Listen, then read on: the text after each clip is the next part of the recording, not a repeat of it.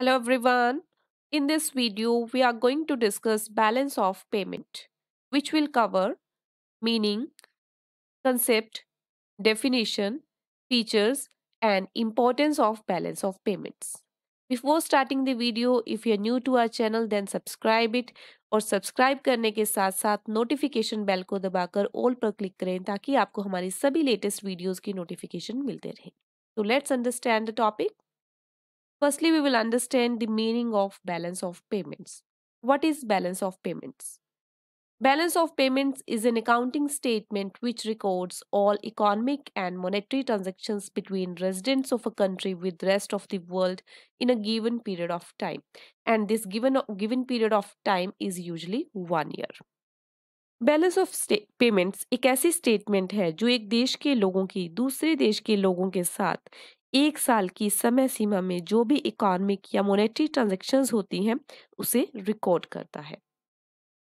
Each country has got to enter into economic transactions with other countries of the world. As a result of such transactions, it receives payments from and makes payments to other countries.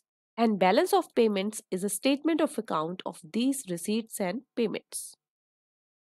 एक country दूसरी countries के साथ जो economic transactions करती है उसकी वजह से या तो उनको दूसरी कंट्रीज को पेमेंट्स करनी पड़ती है या फिर वह दूसरी कंट्रीज से पेमेंट रिसीव करती है. तो बैलेंस ऑफ पेमेंट्स क्या है? बैलेंस ऑफ पेमेंट एक ऐसी स्टेटमेंट ऑफ अकाउंट्स है जो कि इन रिसीट्स और पेमेंट्स को रिकॉर्ड करती है. It is the account of these receipts and payments. Economic transactions are those transactions which involve transfer of title or ownership of goods, services, money and assets. Economic transactions क्या है? Economic transactions वे transactions हैं जो कि involve करते हैं transfer of title और transfer of ownership of what? Of goods, services, money and assets. A country has to deal with other countries in respect of the following. The first item of balance of payment is visible items. These includes all types of physical goods exported and imported. This is the first component of balance of payment. It is also called balance of trade. And second is invisible items. These include all types of export and import of services like medical services or workers, remittances, etc. These are the invisible items and this is the second component of balance of payments. Third one is capital transfers. Balance of payments also include the capital transfers. These are concerned with capital receipts and capital payments like investment by one nation in other nation. And the fourth one is unilateral transfers. These are the gifts, donations and other one-way transactions from one nation to other nations. So a country has to deal with the other countries in respect of these four items which are included into balance of payments. Now let's have a look at some of the definitions of balance of payments. The first one is according to Kindleberger. The balance of payments of a country is a systematic record of all the economic transactions between its residents and residents of foreign countries. Balance of payments एक country का balance of payments क्या है? Balance of payment एक systematic record है एक country के residents की दूसरी कंट्रीज के रेजिडेंट्स के साथ जो भी इकोनॉमिक ट्रांजैक्शंस होती हैं उनका एक सिस्टमेटिक रिकॉर्ड कहलाता है balance of payments. Another definition according to Benham, balance of payments of a country is a record of the monetary transactions over a period of time with the rest of the world. Balance of payments एक country का balance of payment एक record है. What type of record? एक given period of time में एक country rest of the world के साथ जो भी मोनेटरी ट्रांजैक्शंस करती है वह transactions that involves the money, तो उन सभी मोनेटरी ट्रांजैक्शंस का रिकॉर्ड कहलाता है balance of payments. Another definition according to Todeston, the balance of payment is merely a way of listing receipts and payments of international transactions for a country. Balance of payments क्या है? Balance of payments है एक country की जितने भी international transactions हैं means other countries के साथ जो ट्रांजैक्शंस हैं उन ट्रांजैक्शन से जो है रिसीट्स उसको मिलती है मीन्स जो उसके पास इनकम आती है या फिर जो पेमेंट्स करती है, उन सभी रिसीट्स और पेमेंट्स को लिस्ट आउट करना, उसका एक रिकॉर्ड रखना, that is called balance of payments. So from these definition, what we can learn, thus when the difference in the value of imports and exports of all the four items, that is visible, invisible, capital transfers and unilateral transfers is taken into account, it is called balance of payments. As in the previous slide, we have studied four components of balance of payment, that were the visible, invisible items, capital transfers and unilateral transfer. So balance of payments क्या है? Balance of payment difference है. What type of difference? Import और export में difference, और वह import और export include करता है फोर टाइप्स की आइटम्स, मींस विजिबल आइटम्स का इम्पोर्ट और export, invisible items like the services, उनका इम्पोर्ट एक्सपोर्ट किया जाता है कंट्री के द्वारा, और उसके कैपिटल ट्रांसफर्स और यूनिलेटरल ट्रांसफर्स. तो इनकी इन सभी फोर आइटम्स की वैल्यूज के इम्पोर्ट और एक्सपोर्ट में जो डिफरेंस है उसको कंसीडर करके एक रिकॉर्ड बनाया जाता है, that is called balance of payment. And balance of payment is दस an overall record of all the economic transactions of a country in a given period of time with the rest of the world. तो balance of payment एक overall record है किसी भी country की economic transactions का एक given period of time में. और यूजुअली जब हम बैलेंस ऑफ पेमेंट्स को स्टडी करते हैं, एक गिवन पीरियड ऑफ टाइम में स्टडी करते हैं, and that given period of time is usually 1 year. ये country rest of the world के साथ मींस संसार की दूसरी कंट्रीज के साथ जितने भी इकोनॉमिक ट्रांजैक्शंस करती है, वह इंपोर्ट और एक्सपोर्ट विजिबल आइटम्स का भी हो सकता है, इनविजिबल आइटम्स का मीन सर्विसेज का भी हो सकता है, या फिर उसने कैपिटल ट्रांसफर्स किए हैं दूसरी कंट्रीज के साथ, या फिर यूनिलेटरल ट्रांसफर्स हुए मींस ट्रांसफर्स ऑफ गिफ्ट्स और डोनेशंस हुआ है. वह सभी ट्रांजैक्शंस, इकोनॉमिक ट्रांजैक्शंस जो दूसरी कंट्रीज के साथ की गई हैं, उनका ओवरऑल रिकॉर्ड कहलाता है balance of payments. And that balance of payments can be positive or negative. It can be a surplus or deficit. If our exports are more than imports, then it shows a surplus balance, and if the imports are more than exports, then it shows deficit. Here we will understand some of the features of balance of payments, as we have studied some definitions and meaning of balance of payment. So from those definitions, what the features can be derived? The first one is systematic record. Balance of payment is a systematic record of receipts and payments of a country with other countries. Another feature is comprehensive. Comprehensive means it includes all the four items, that is visible, invisible and capital and unilateral transfers. Means यह सभी four items को include करता है, चाहे वह visible या invisible items का import export है, कैपिटल ट्रांसफर्स है, या फिर unilateral transverse. It is a statement of account pertaining to a given period of time, usually 1 year.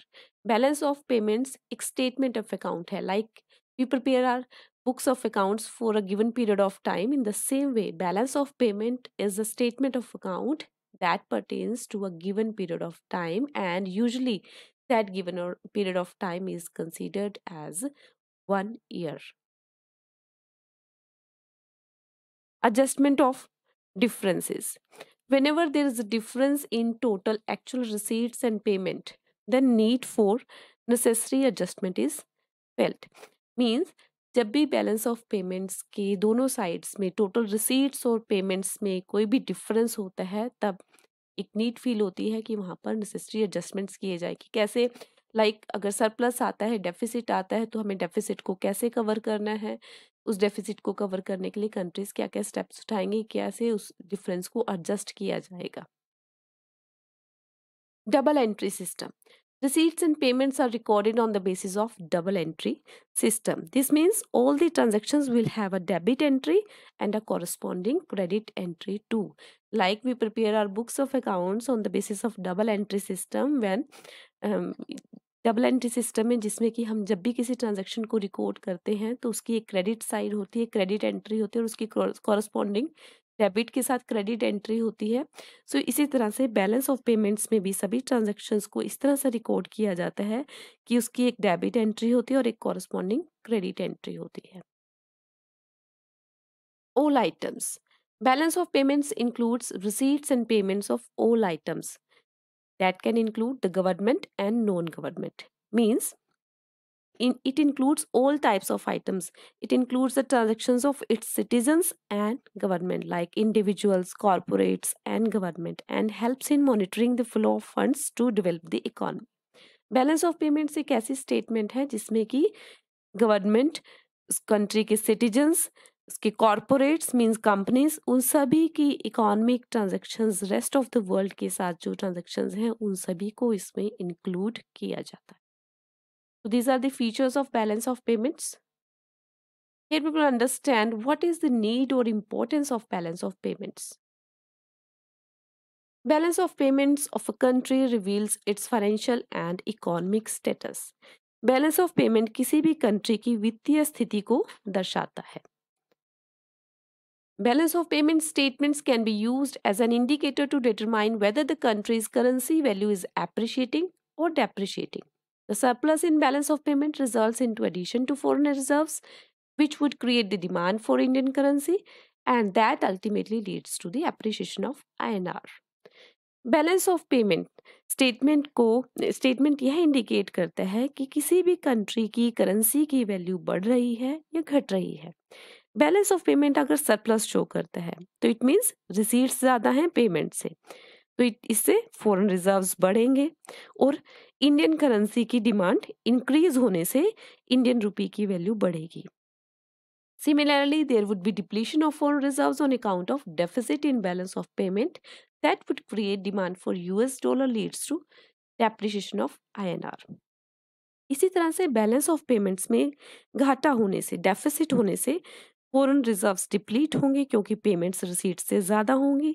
So US dollar की डिमांड क्रिएट होने से इंडियन रुपी की वैल्यू कम होगी।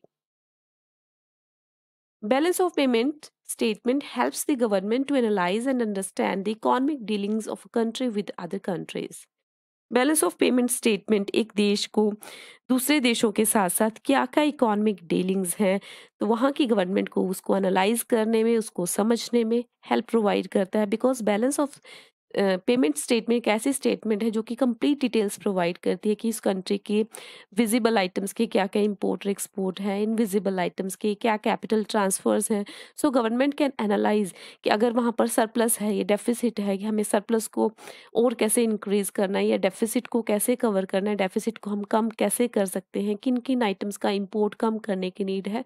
तो the government can take a right decision and it can understand the economic dealings of a country with other countries. Balance of payment statement helps the government to decide on fiscal policy, trade policy, and foreign policy.